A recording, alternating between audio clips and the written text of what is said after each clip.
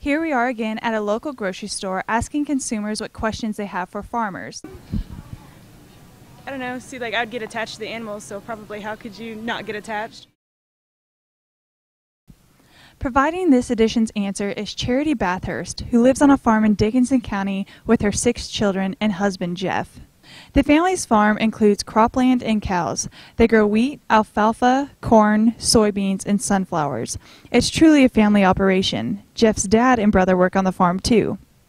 Charity homeschools 5 of her kids and spends most of her time organizing the family schedule, preparing family meals, and working on the farm when she can. Actually, we are attached to our animals in some sense. In fact, sometimes they get more attention than our kids. My husband came home last night. The kids were in their pajamas, ready to go to bed, and he had just needed to help care for a sick calf, and so that's where he needed to be. And I understand your question, though. At the same time, we know they have a purpose, and to break that chain would be like someone taking their job from them.